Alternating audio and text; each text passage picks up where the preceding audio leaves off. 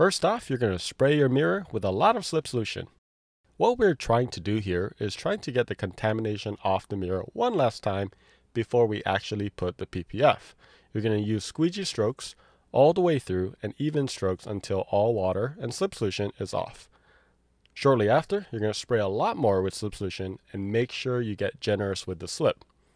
We're going to go ahead and peel and spray the inner part of the PPF and place it on the actual mirror. For the alignment, what you're going to be focusing on is the bottom edge and the right edge.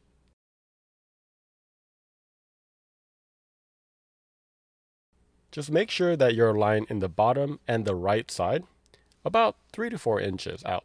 You're going to grab your tack solution and you're just going to peel back just a little bit, spray some tack solution and put it back down. It can get a little bit misaligned, so just make sure you align it back to where it was.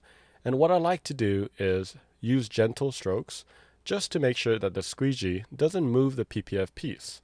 And once you get it completely anchored, you could get a little bit more harder with your squeegee strokes. You'll feel that it is fully anchored and you're ready to stretch across the mirror. For this section, we're going to make sure we have enough slip solution underneath and on top of the PPF. What we're doing is we're stretching slightly across the mirror, and the indicator is we're going to get rid of what we call all the wrinkles. As soon as you don't have any wrinkles, that's how you know you have enough stretch.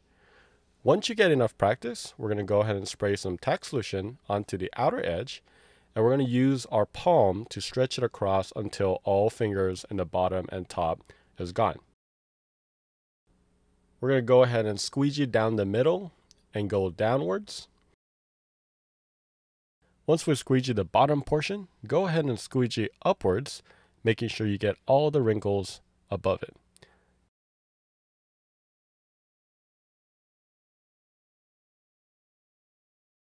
If the fingers and wrinkles keep coming up, don't worry. All you need to do is spray some tack solution and that'll make it go away.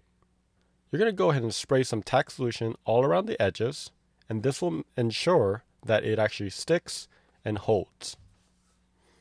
Go ahead and do for the bottom edges and the other side edges as well. Don't forget to spray tack solution on the top edge as well, and go ahead and squeegee upwards to get the tack solution and anchor all the remaining edges. And what we're actually doing here is making sure that all edges are completely anchored so that you're setting it up for piece B. This is really important because we are seaming it between the two pieces together. Go ahead and grab piece B and spray slip solution on the bottom and the top side. Go ahead and lay it down. This doesn't require a lot of stretch.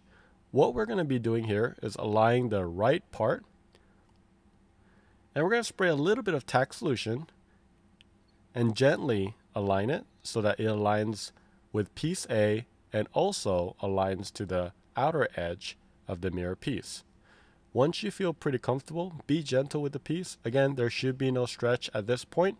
Go ahead and peel back and spray a little bit more tack solution, and we're going to go ahead and gently squeegee the tack solution out. When you're seaming, it's really important to make sure that it doesn't overlap and it's right butted against each other. Go ahead and squeegee the remaining tack solution out to make sure it is fully anchored.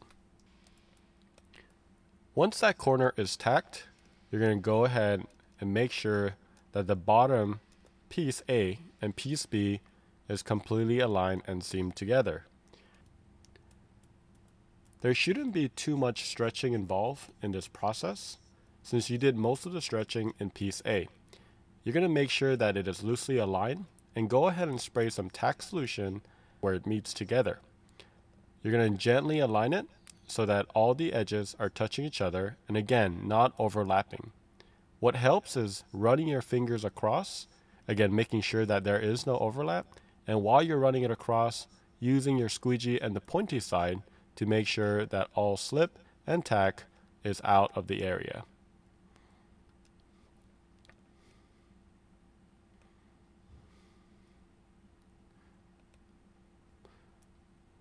Once you have the bottom part completely anchored, go ahead and squeegee the top and the outer edge completely. You may have some fingers, but that's okay. We're going to be using some tack solution to make sure that it stays down.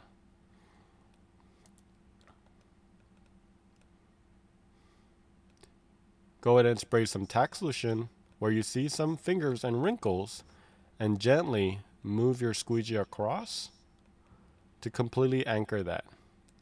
It's easiest to go diagonally instead of going directly into it when you are squeegeeing out wrinkles. Go ahead and do it for the remaining fingers or wrinkles that you have left. Some fingers may be pretty persistent, but don't worry, just go ahead and spray more tack solution and slowly get it out. If it continues to persist, one tip that I would recommend is just getting a towel and making sure that you absorb all the slip or tack so no moisture can get back into it. You have a small finger right here. I spray some tack solution and let it rest just a little bit, and I gently make sure I get the tack solution out, and then that makes sure that it goes away completely.